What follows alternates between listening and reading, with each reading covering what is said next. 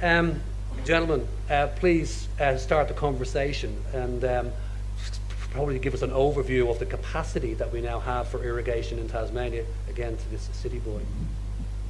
Well, thank you. I might start if that's convenient. But before I really get into the issue of irrigation, Tasmanian Irrigation is quite an unusual company in that it's more than just about pipes and pumps in the ground, and that's probably where we started a few years ago. But some of you who know me might find it unusual that I would quote from the Bible. But I actually think the Bible's a good place to start today in this discussion. And those of you who know your theology, and thankfully we've got someone who we work with who looks after our spiritual health, albeit a battle. Exodus 21-17, God spoke these words, and these are the 10 Commandments. And the first few commandments go through all the good stuff. Murdering, killing, adultery, all the things, stealing you shouldn't be doing. But at the 10th commandment, God sort of verges into economics. And quite strangely says, thou shalt not covet your wife, your house, your neighbour's wife, your donkey, ox or anything else. And to me, that's where we start in irrigation. It's not about wanting and feeling privileged that you've got something someone else hasn't got. Or it's like not looking over your neighbour's fence and seeing that he's lucky enough to have an irrigation scheme. Luck's got nothing to do with it. You don't go and take what your neighbour's got, and you don't have a right to get it. You have to go out and earn it. And sitting next to me, I've got Richard Gardner, and Richard's got a dairy farm that's now up and running. I hear 20 cows through at the moment or something. That's not luck. He's gone out and done that himself. So there's no point Richard saying, oh, it's not fair, these other guys have got water, why haven't I? He's actually gone out and done it himself. And that's where I think this commandment becomes interesting. It's not about being jealous of other people's wealth. It's a matter of going out and earning your own, taking the risk, and that's what these guys have done.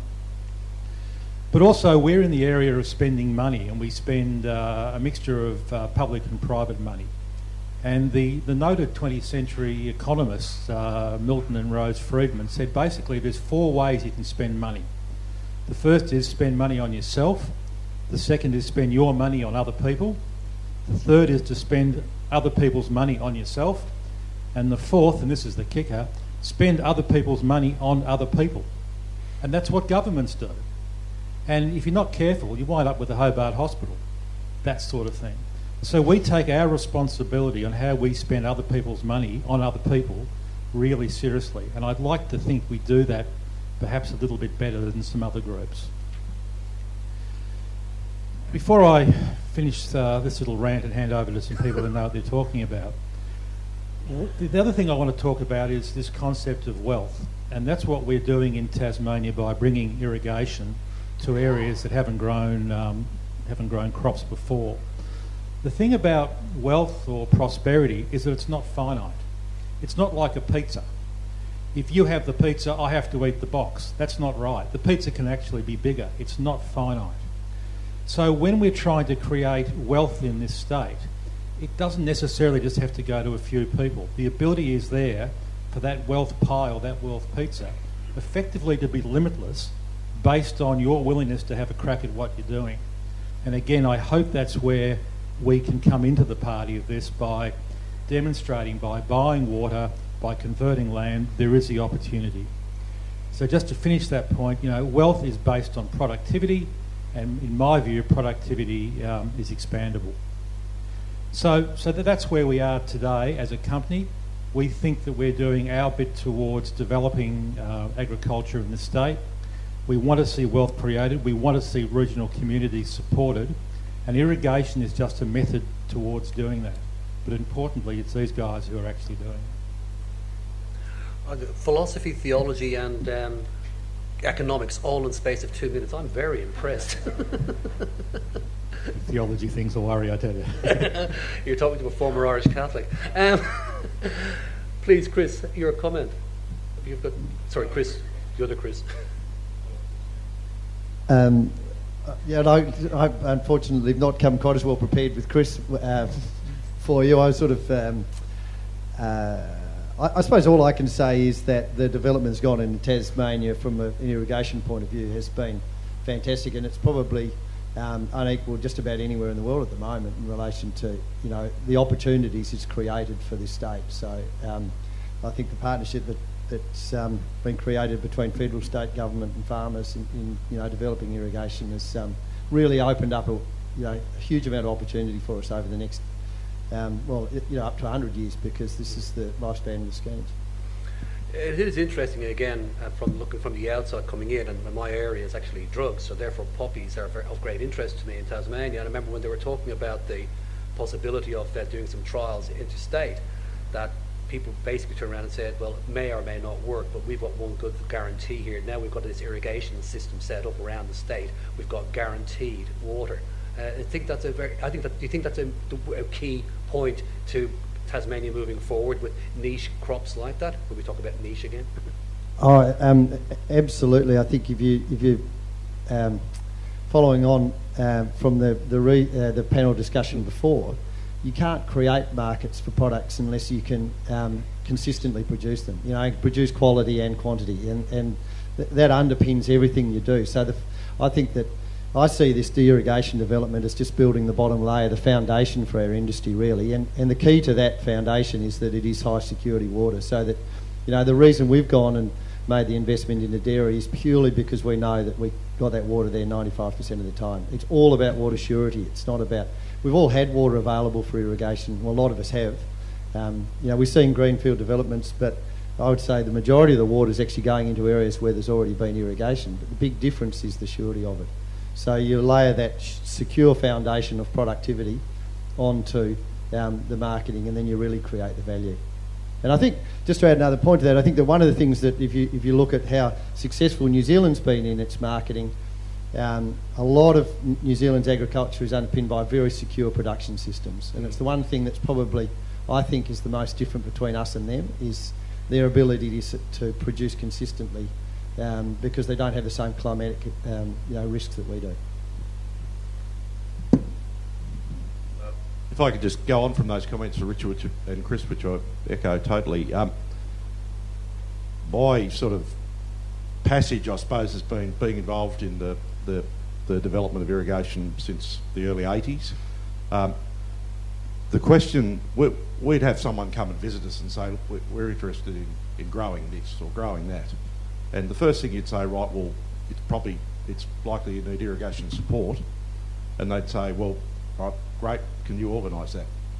Now, the process of organising a secure water supply for someone to do anything significant is often a 3 to 5 year process. And they go, well, gee, I'm not going to hang around for that. That's been able to be fostered by people who've had the early hanging fruit, the low hanging fruit, where they've had opportunities to do that. But over the last 15 years in particular, where there have been lots of opportunities turned up, but there's been the process of getting them to anything has often been secure land with water. The whole process of what's occurred with the Tasmanian irrigation development, the reason it's so fantastic is that someone's taken the risk, being the government initially, and supported by the farmers are going, righto, well, let's make this happen. And it's that old adage of, you build it and they will come. And I'm an absolute believer in that. We have incredible, we hear it all the time, but we have incredible entrepreneurs within our farming areas. But at the end of the day, for them to actually develop scale and develop the opportunity to just come from the water is impossible by themselves. And that's where there was a market failure, and government intervention in what they've done has been outstanding. And now what we see is there aren't limitations for those things to occur now. We've got that situation where innovation and entrepreneurship can develop from the fact that the opportunities are there.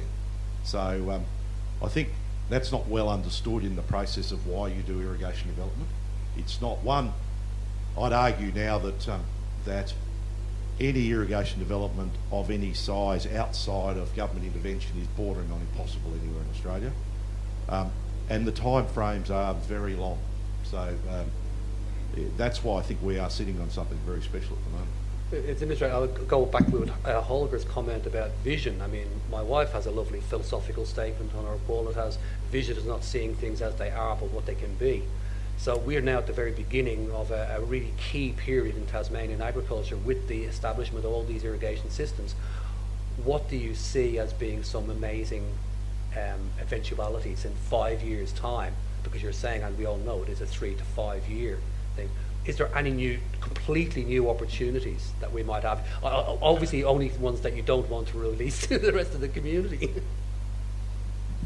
Look, yeah, it's a classic because I do know of some that I can't speak about, but there are so many opportunities. I think one of the key things that we need to understand is that sitting at latitude 42, plus or minus, we are in cool climate heaven.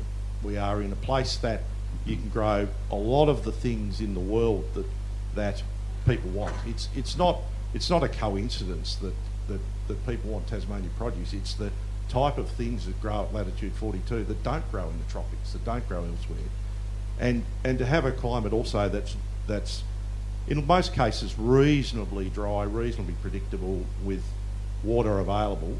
There are difficulties like any agriculture, but there are so many things that can occur. You know, it might be we might see 1,000 hectares of pears sitting in the Midlands in 5 years' time, because there might be a pear variety that fits that, and that might be the only place it can be grown in the world, and that might go into baby food production for Bellamy's or something. But without the basis, it's not there. There's all sorts of opportunities. You know, there might be biodiesel. There's incredible things that can occur, but it's the farming community will be the drivers. They'll drive the innovation, but the opportunity's now there for them to work on it. Look, I agree with Tomo that the opportunities are limitless. They're only limited by our imagination. Where I get a bit worried, though, is where we start this process. I have no doubt that Tasmanian farmers are highly innovative and can be the most innovative farmers in the country. But that in itself is not going to be enough. And that's why I say, as an irrigation business, we're a bit unusual, is we're looking outside the farm and outside the state. And I often wonder who's more important in the value chain when we're trying to establish new markets. Is it the research scientist figuring out how a pivot works better? Or is it the bloke who's got the rickshaw in Hong Kong who has to deliver a fresh piece of Tasmanian salmon or carrots to a cafe? And he gets caught at traffic lights and the thing goes off. So it turns up in the hotel and no one eats it. I think that person is just as important to know as the farmer, as the researcher. And that's where I don't think we've put enough time in. I'm sure technically we can grow a whole lot of things, but unless we make sure that product is delivered to the consumer in the absolute prime condition, it's not going to work. And as one of the previous speakers said, nobody has to buy anything from Tasmania. There's plenty of other places.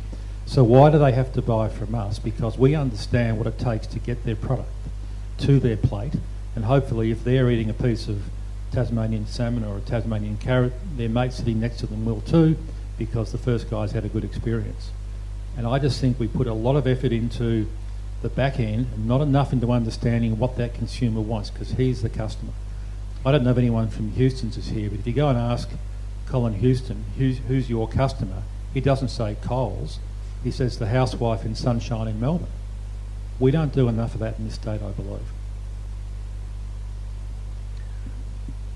We've got a couple of minutes. Any burning questions or comments for our panel? To Margaret and Amy. Sorry, you've got a glow about your head as well from these lights. Yeah.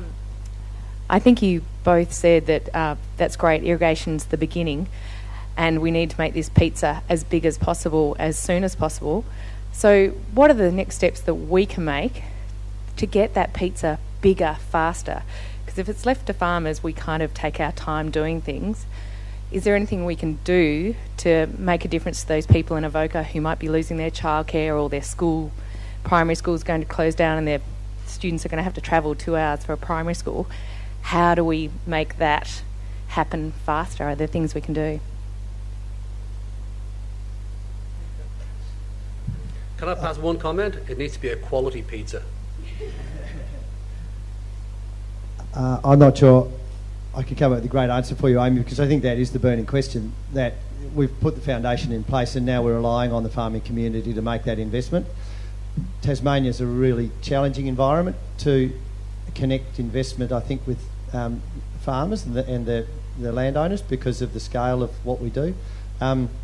I think, in the theme of what we're talking about here at the moment, I think that, underpin a lot of the production systems with really good research and make sure that we can have good access to information. So I've just done a dairy conversion and, there were varying levels of availability of information on how to get from starting point to finishing point, and I've had to do a lot of research work that I probably thought might have been a bit more easily accessible than it was. So I think there's a whole area in there where we can support development for people wanting to get into industries, and that's from a point of view of just looking at what the markets are and also the logistics around developing the new enterprises. So for me, I think that's probably the area, and I think that's obviously that ties in well with what we're talking about here. That's a role for TIA as well. Margaret? It's a question that I was going to ask the panel, which is a research-based one. Because there's a lot of research that can be done, but are there questions in research that TIA might want to pursue? And I'll speak briefly about the law of the commons, about who actually gets involved in managing water for the best output, but also how you engage communities in making decisions which might mean we do irrigation better than the rest of Australia.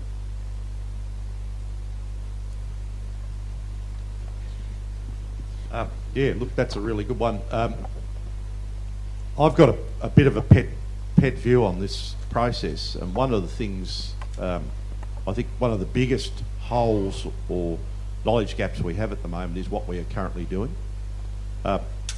We've had a massive explosion in irrigation development over the last 10 years in Tasmania, and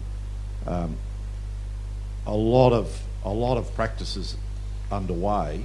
There are people who are doing things incredibly well, and there are people doing things incredibly badly, but we don't really know what that is.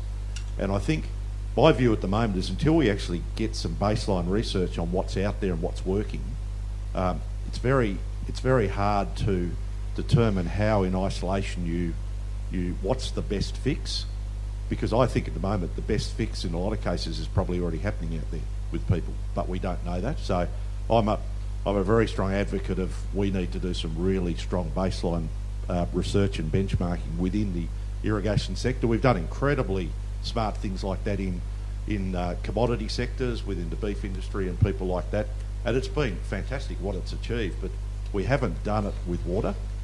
And until we've got that baseline information across the board, and there's an opportunity for everyone involved in that, the farm sector, the suppliers and consultants, Tas Irrigation, to actually work together and collect all this information and then start to make those decisions.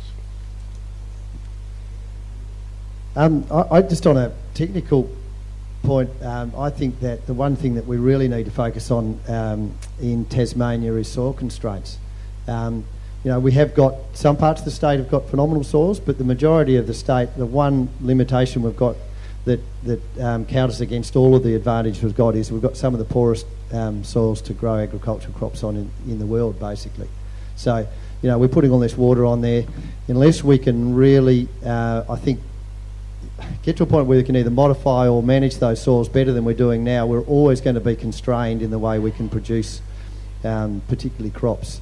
The limitations around drainage, we get wet seasons and it doesn't matter how much irrigation you've got problems, and so there's real risk around that area. And if I was going to put any effort if I was going to put my primary effort into agricultural research, it'll be soil constraints in this state, I would have thought, to make the most advantage out of the work that we've put into irrigation.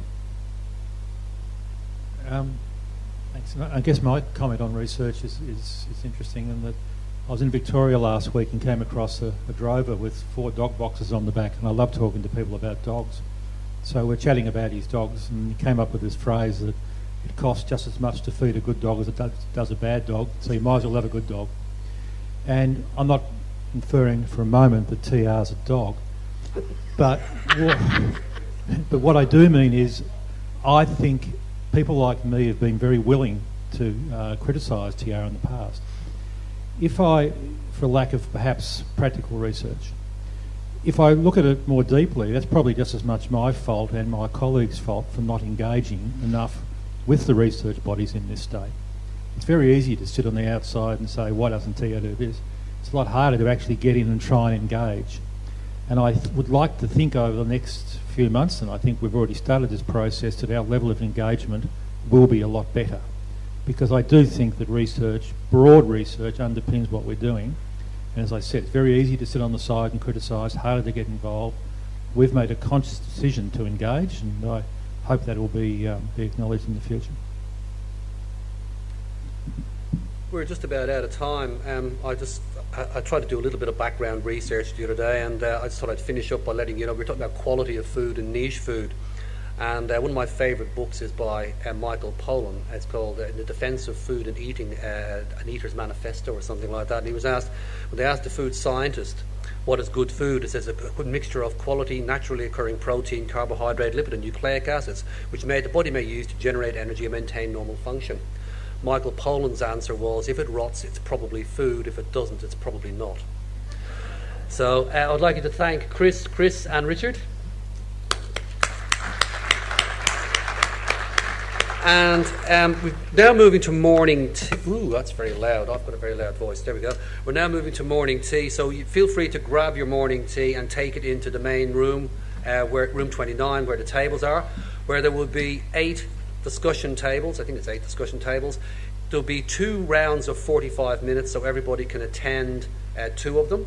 And then after that, please feel free to grab lunch. And then we have lunch from around about just about 2 o'clock after that. So please, we need a scribe, by the way, at each of the tables. So I think the table leaders can take some notes, and they can provide those to Holger or whoever it is that's supposed to be provided. So thank you very much for your involvement this morning. I think that was really, really good. Thank you.